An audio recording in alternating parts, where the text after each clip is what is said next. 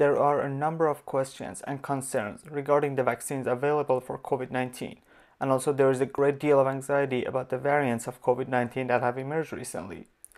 We have interviewed Dr. Caitlin Mullarkey to address some of the most frequently asked questions about the vaccines available and the variants of SARS-CoV-2. Dr. Mullarkey is a Rhodes Scholar and has received her PhD from the Oxford University. She is an immunologist and a virologist with an extensive knowledge and expertise in infectious disease and vaccine development. With that being said, we hope you enjoy our conversation with Dr. Mullarkey.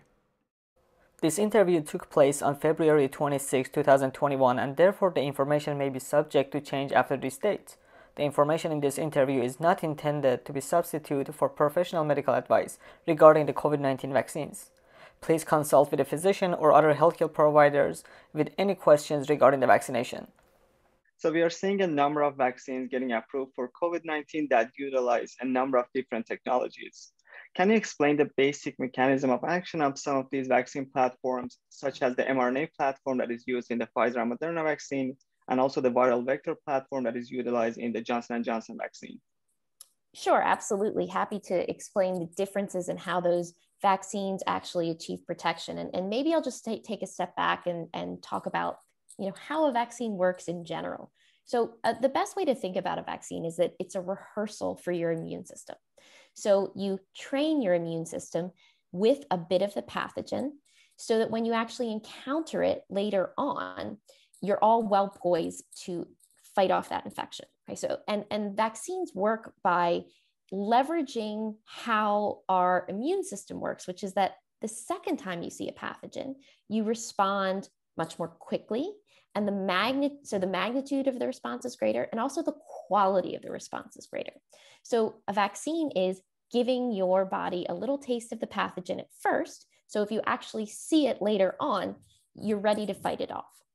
So both of these technologies will do that, but they achieve the protection in different ways. So let's start with the mRNA vaccine. So that's a newly licensed vaccine platform. And mRNA is just nucleic acid. Okay, so it's just a piece of nucleic acid. In this case, the nucleic acid happens to encode for the glycoprotein on the outside of the virus. So this mRNA is delivered in a liposome vehicle. So when you receive it in your arm, the liposome can fuse with your cells and deliver the nucleic acid into the cytoplasm, right? Because it's mRNA, it can be translated then by our ribosomes. So what this technology is doing is it makes your cell make a part of the viral pathogen. Okay? So it makes this S protein, and then it presents it to the immune system so you can develop an immune response. Importantly, though, it's only a piece of the pathogen, right? It's not the entire pathogen, so it can't cause disease or all of the other severe outcomes that we associate with infection with SARS-CoV-2. Now, the viral vector vaccines also deliver a piece of the pathogen, but how they deliver that piece of the pathogen is a little bit different. So with a viral vector vaccine, we're actually using another virus to deliver a piece of the virus itself, which again is the SARS-CoV-2 glycoprotein. So viruses have evolved to infect your cells and express protein. So we can modify viruses. We can use safe surrogates to then deliver certain antigens that we want to elicit an immune response against. So in the case of the AstraZeneca vaccine or the Johnson & Johnson vaccine, those specifically use adenoviral vectors. In the case of the AstraZeneca vaccine, it's an adenovirus from a chimpanzee, and it's been modified so that it can't actually replicate. So you get the vaccine, it's got the virus. The virus has encoded in it this particular antigen, this S antigen. The adenovirus infects your cells. It expresses that S protein, right? Your cells express that S protein. And then again, they can mount an immune response. Again, the viral vector itself has been modified, so it can't continue to replicate. It can only get into your cells and make this protein, and then eventually your immune system will clear that particular viral vector as well. That's really fascinating that we have all these technologies. And I think the COVID infection and the whole pandemic helped us develop a bunch of new technologies and actually utilize them. I That agree. I definitely think the pandemic has spurred a lot of innovation. it's absolutely exciting, which actually leads us to the second question. So can you give us some insight into how an approved vaccine was produced in under a year?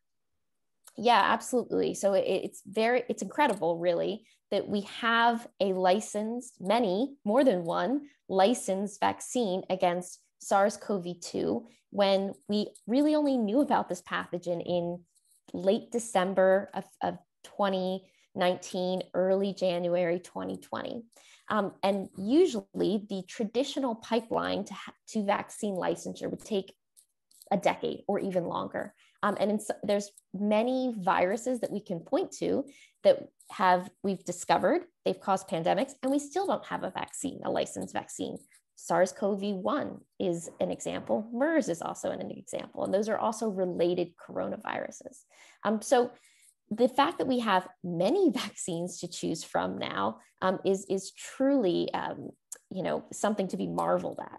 So there's at least three reasons that explain how we were able to accelerate the licensure of these vaccines. And I like to use the word accelerate. I think rushed implies things were done maybe a little sloppily, and that certainly wasn't the case here. So there were no standards that were lowered in order to license these vaccines, but we were able to speed along the process, and that happened in a few ways. In the first instance, one factor that allowed us to get these vaccines up and running so quickly is that we had really good preclinical information from the related coronaviruses that I mentioned before. So we had information from preclinical work done on SARS-CoV-1 and Middle Eastern Respiratory Syndrome virus, MERS, that allowed us to understand what a good target could be and what the outcome of a particular platform could be, right? So because that work had already been done, we had a head start really on where to look for SARS-CoV-2 vaccine development. In some cases, there were already phase 1 studies done with the particular vaccine platform. Okay, so for instance, in the case of the AstraZeneca vaccine, in April of 2020, they published a phase 1 study of their vaccine platform. The difference was instead of the spike protein from SARS-CoV-2, they used the spike protein of MERS. Okay? So we could already look and say, look, here's a vaccine platform for a very similar virus, and we already know what the safety and immunogenicity results are there. And so that helped us get started developing the particular formulations and design of those vaccines. The second factor I'm going to point to is how the clinical trials were actually executed. So typically in a traditional vaccine pipeline, you start with your preclinical models. Okay, so these are in vitro studies in animal models. And if you have good evidence that works, you can file for a new investigational drug and then get this strategy into humans. And once it's in humans, there's 3 phases of trials. So phase 1 is purely safety and immunogenicity. We don't even look at if the vaccine works. We just say, is it safe? And does it elicit the immune response that we're trying to elicit? Phase 2 also primarily is focused on safety and immunogenicity, but we use more people, essentially. We enroll more individuals. We start small and very focused. And then as we move along in the trials, they get bigger and bigger and bigger so that they're powered enough to give us, so we can make meaningful conclusions from the data. Then we move into phase 3 studies, and that actually looks at the efficacy. Okay, so does it actually work? Does it prevent severe disease? Does it prevent you from getting infected? Does it prevent people from dying? And if all of that information looks good, then it's reviewed by the governing agencies in whatever country you're in for approval. Okay, so it has to go through all 3 phases, and then governing bodies need to approve it. So usually these clinical trial phases would happen linearly. Okay, so you'd have phase 1, you'd complete your phase 1 study, you'd take some time to analyze the data. That may take a year or 2. And then if everything looks good, you would go on and you'd start the phase 2 study. So in the case of SARS-CoV-2, what we started to do is actually overlap the trials. So instead of waiting completely until the phase 1 studies were done, we started the phase 1 studies. We tested them in a certain number of individuals. We did an interim analysis of the data and the safety. And if the interim analysis looked all good, then we started the next phase. Okay, so instead of one after the other, we started to overlap the trials, which allowed us to get through those 3 phases more quickly. So some of the licensure was based on phase 3 studies that enrolled tens of thousands of participants from all over the globe, but they weren't done yet. And in some cases, they're still going on. Okay, so that's the second reason, these overlapping clinical trials. And then the third reason, which is also really important, is vaccine manufacturers like Pfizer, like Moderna, like AstraZeneca, they actually started to make the vaccine before it was approved. Okay, so typically these manufacturers would not even, wouldn't take on the financial risk of making a vaccine that wasn't approved, right? They're spending millions of dollars making this vaccine, but if it's never approved, that's all going to be for naught.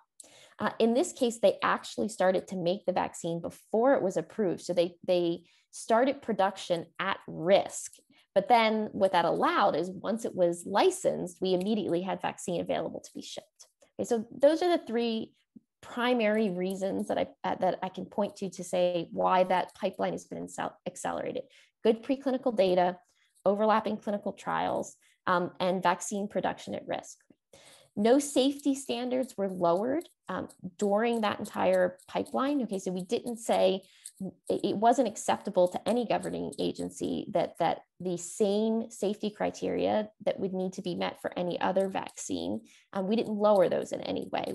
We still had to meet those robust criteria for licensure to happen.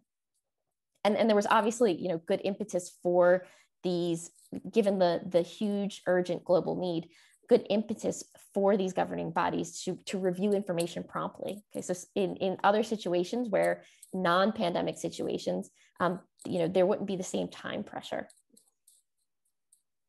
Yeah, thank you so much for that answer. I think putting it into perspective, it will hopefully help a lot of the general public just to make a decision on whether or not they will receive the vaccine themselves. I guess with an extension to that question, can you tell us a little bit about the demographics included in the clinical trials conducted so far for the approved vaccines? Sure, right. So typically with clinical trials, the first population that we test them in is healthy adults. Okay, so people between 18 and 65 that are otherwise don't really have any pre-existing conditions or comorbidities. And again, that's for safety reasons, right? We want to make sure that we're testing these interventions in patients that are low risk to begin with, right? Unfortunately, that means that in some of these large phase 3 studies, some populations were excluded. And a notable population here that has been a topic of great discussion recently is pregnant and lactating women. Okay? So pregnant and lactating women were not included in these phase 3 studies. So is the vaccine safe to get? Okay. The first disclaimer here I'm going to give is I am not a medical doctor. I am not giving out medical advice here, but I am well poised to speak about the data and also what the external bodies are recommending. Okay, so the official recommendation for pregnant women is that they should discuss this with their doctor and make an informed decision based on those conversations with their healthcare provider. Right? There are organizations such as the Society of Obstetricians and Gynecologists of Canada, and also the American College of Obstetricians and Gynecologists that recommend that COVID-19 vaccines not be withheld from pregnant or lactating women. Okay? So essentially, if they want them and they have a conversation with their healthcare provider and decide that is the right choice for them, that they should be given those vaccines. And there are some important risks to weigh here, right? So we know that there isn't any safety or efficacy data right now for pregnant and lactating women.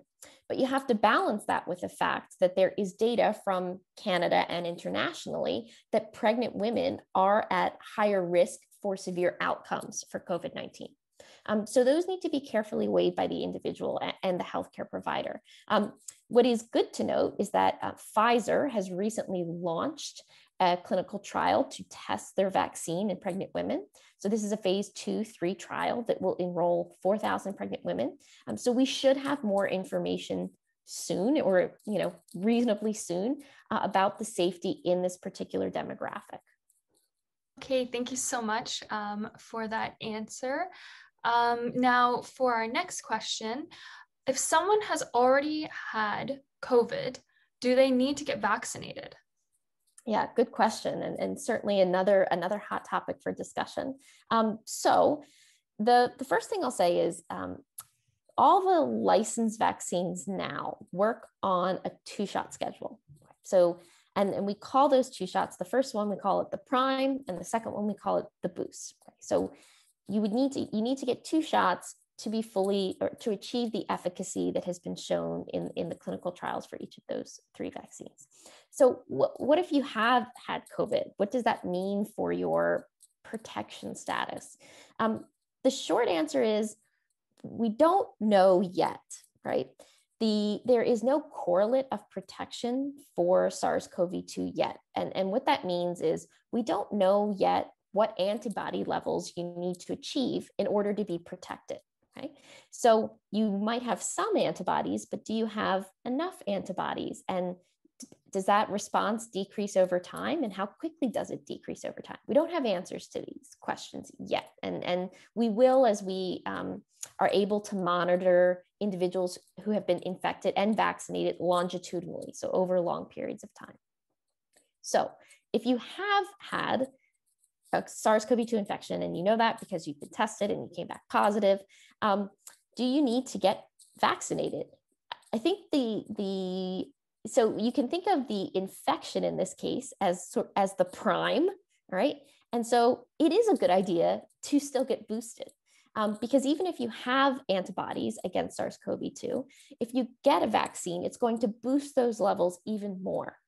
There's some preliminary evidence done by a group in New York out of Mount Sinai Hospital that shows that individuals who are infected probably only need 1 vaccine dose instead of 2, because they've already had that experience with the antigen. Their body has already formed an immune response. So in these specific cases, we may only need to give 1 shot instead of 2. And again, what that study showed is that the antibody levels that you achieve with just 1 dose are the same as people that have had 2 doses. So if you've already had COVID, it's a good idea to still get vaccinated, just to ensure that you're boosting your immune response and increasing the chance that should you encounter that particular pathogen, you'll be protected. Thank you so much. I think it's very important that the general public knows that, so they don't make any assumptions, and ensure their safety. So that leads us to our next question. Can you please explain the COVID variants? Again, another hot topic that is getting a lot of attention globally, right? So the thing we have to keep in mind for viruses is that viruses are always changing and they are always mutating. Right? So the fact that this particular virus is doing that is actually what we should expect. Right? So I'm not saying that we shouldn't be worried about it, but all viruses do that. All viruses are going to make mistakes when they replicate. Those mistakes will introduce mutations, and mutations are what drive evolution. So when we talk about viruses replicate using nucleic acid polymerases, and all nucleic acid polymerases make mistakes, even the ones in our own cells. And when they make these mistakes, again, this introduces mutations. Sometimes those mutations actually have phenotypic consequences. All right, so they change the way the virus behaves. A lot of times they don't, actually. But obviously we're concerned with the cases where there are mutations that then have phenotypic consequences, particularly around things like transmissibility or pathogenicity. So what are the SARS-CoV-2 variants? The SARS-CoV-2 variants are viruses that have changes from the original virus that came out of Wuhan that we first knew about in January of 2020. Okay? So they have changes throughout their genome, mutations in their genome. And the ones that we're particularly concerned about are the mutations in the spike protein. Okay, so right now there are 3 variants. They are the UK variant, which is the B117 variant, the South African variant, which is the B1351 variant, and the Brazil variant, which is the P1 variant. Right? So all of these variants have small changes in their amino acid sequence, the genome of that particular virus. These 3 variants tend to share a common mutation at a certain position in the spike protein. Now, why do we care about that? So with these particular changes in the genome, it does seem to have phenotypic consequences. Of particular concern is increased transmissibility. So these particular variants seem to transmit at a higher rate.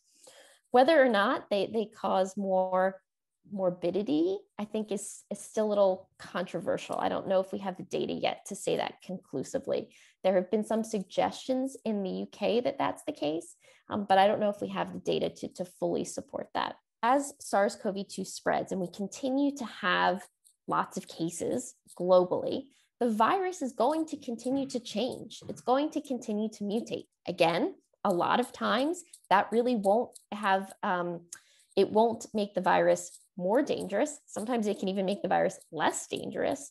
But in certain cases, it might. What should be reassuring based on the evidence that we have so far is that SARS-CoV-2 actually does not mutate as quickly as some other viruses that we know about. Okay, so by our best estimates, the virus replicates at about half the rate of influenza and a quarter of the rate of HIV. Okay, so yes, it's mutating. It's not mutating as quickly as some other viruses that we know about. And can we expect it to continue to mutate? Yes. Again, whether or not that, whether those mutations will be problematic will remain to be seen. Okay, thank you. That really clears things up about the variants. That leads us to our last and final question. Do vaccines cover the different variants? Yes, this is a nuanced question, and actually it's something that we're still learning about in real time. So the short answer is that it depends. It depends on what vaccine you're talking about and what variant you're talking about. Because again, the variants, while they have some similarities, there are differences between them, in the amino acid sequence of the virus.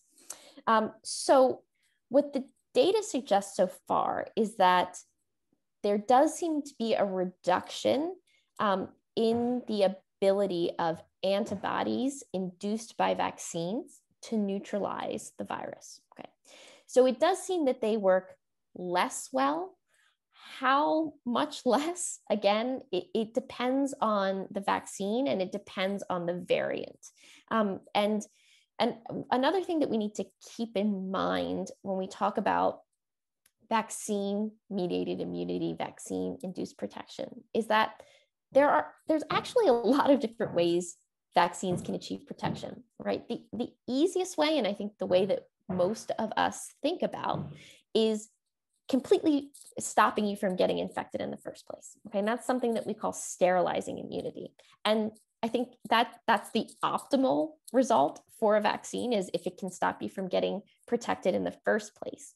But another really important aspect of vaccine-mediated immunity is that they can protect against severe disease. So even if you do get infected, you never get sick enough to be hospitalized, to be mechanically ventilated, which is really what's causing a huge burden on healthcare systems globally, is the fact that patients come in needing either supplemental oxygen or mechanical ventilation. It's filling up ICU beds. Resources have to be diverted from other aspects of healthcare. Okay, so even if a vaccine can't completely stop you from being infected, there is a really important benefit of preventing against severe disease. Okay, so and that I think is getting lost a little in the vaccine messaging. Everyone's really focused on what is the efficacy against mild or moderate disease, which is basically if it stops you from getting infected in the first place. So we know, for instance, that with the mRNA vaccines, that's north of 90%. For some of the other vaccines, some of the adenoviral vector vaccines like AstraZeneca or the Johnson & Johnson, it's lower, right? It's maybe 60 or 70% depending on the vaccine and depending on the dose. But what's really important is that all of those vaccines have really, really high rates of protection against severe disease. So yes, you might get infected, but it's going to keep you out of the hospital, right? And that's also a huge aspect of vaccine-mediated immunity that we can't ignore. So to kind of circle back to the original question, yes, it does seem that there is reduced protection against the variant strains. Hard to say, again, how much, and that will depend on if it's the mRNA vaccine, if it's the B.1.1.7 variant, if it's the P.1 variant. But again, these vaccines are still good at protecting against severe disease, right? So, and I think that question will be really important because as the vaccines are rolled out, some people might be tempted to hold off to get the better vaccine, right? I don't want the vaccine that only has 70% efficacy. I want the one that has 95% efficacy. And that sort of misses the point. All of these vaccines are going to have a protective effect that is going to keep you from experiencing severe disease. And the more individuals that we vaccinate, the quicker we will achieve herd immunity and really start to stem the spread of vaccination. So I always tell people that they should get the vaccine that is offered to them. Of course, if there's no contraindications based on their medical history, and that's what's, that's going to, again, get us back to quote unquote normal life. So another question we had was, what are the long-term side effects of some of these vaccines? And that's a good question. And it's certainly a question on people's minds, especially with the mRNA vaccines, which is a newly licensed vaccine platform. Now, the first thing to keep in mind with any medical intervention, whether that is a vaccination or surgery or even taking a drug, there are always risks involved. Okay, there is no medical intervention that is 100% safe. All medical interventions carry a certain level of risk, but by engaging in them, we acknowledge that the relative risk is on balance much less than whatever the outcome of not receiving that medical intervention. Okay, so that's just a long-winded way of saying that everything carries a risk, and we need to think carefully about relative risk. And even if we take that concept more generally, there's no activity that we do that's completely free of risk. Even if we get in the car and drive to the grocery store, there's some inherent risk in that, but we deem the inherent risk of potentially being in a car accident to be, acceptable. And so this is the same idea with all vaccines and medical interventions. Everything carries a risk, but vaccine-related adverse events are exceptionally low. And just to give some, ballpark numbers, one particular adverse event that people are concerned about are allergies or anaphylactic reactions that happen as a result of getting a vaccine. And we have seen some anaphylactic reactions to SARS-CoV-2 vaccines, but of 18 million doses administered, only 66 allergic reactions have happened. Okay, so 66 out of 8 million, that's a really, really low relative risk. So is it possible you could experience anaphylaxis from getting the vaccine? Yes. Is it likely? Not really. And I'll also point out that of those individuals that experience anaphylaxis, none of those individuals succumbed to the anaphylaxis. So they were all treated appropriately, and there were no deaths. So when we talk about long-term risks for vaccines, there can be some immune-mediated reactions that happen. these usually appear within 6 weeks of getting the vaccine. Okay, so these aren't things that show up a year later or 10 years later or 20 years later. They usually show up within weeks to months of receiving the vaccine. So we should be picking these up in the phase 3 clinical studies, and we continue to monitor vaccines even after they're licensed. Okay, and that's kind of phase 4 of this clinical trials. There is post-licensure surveillance data that is collected for exactly this reason, so that we can continue to monitor any adverse events that weren't picked up by the phase 3 clinical trials. So for these SARS-CoV-2 vaccines, the risk of long-term effects is really negligible. We would have seen that in the data already.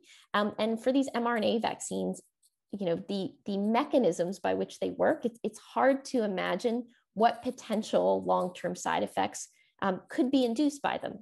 mRNA has a half-life of hours, and it doesn't kick around in your cell forever. And it's mRNA, it's not DNA. It's not integrating into your genomic material. So the long-term events of these are very unlikely. Thank you so much for speaking with us today and answering all of our questions.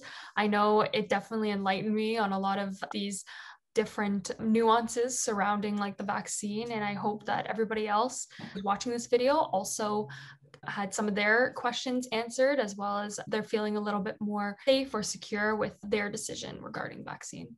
Thank you so much, Dr. Mullarkey. Thanks for the invitation. It was a pleasure to speak with everybody.